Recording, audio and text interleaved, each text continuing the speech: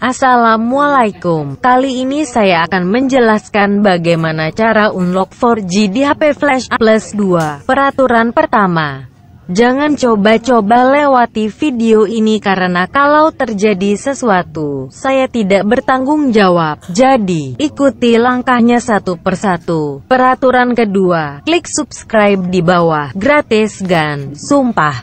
Jangan lupa like kalau berhasil dan komen di bawah kalau ada masalah. Oke, kita langsung aja eksekusi. Siapkan HP Anda.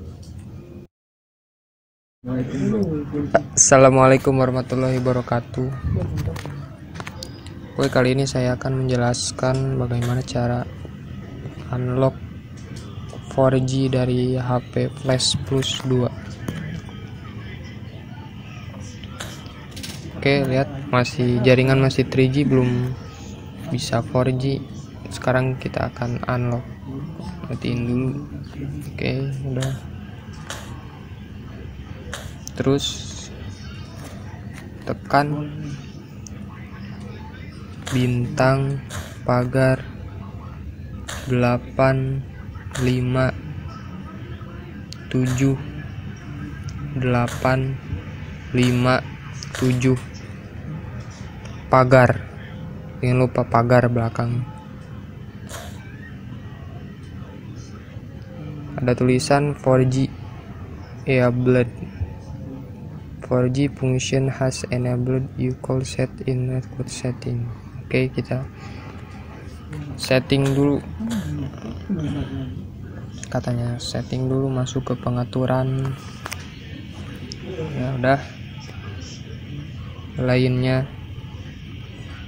Terus jaringan seluler. Nah, mode jaringan kita lihat. 1 2 3. Selamat, Anda sudah tersedia 4G LTE. Pilih 4G LTE.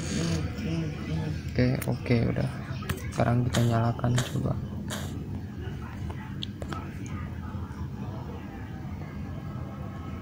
Nyalain data seluler.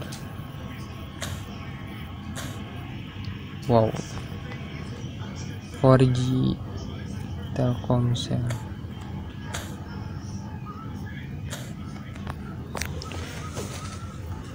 Mungkin sekian dari saya. Kalau ada yang gagal atau ada masalah, komen di bawah dan like kalau kalian sudah berhasil. Assalamualaikum warahmatullahi wabarakatuh.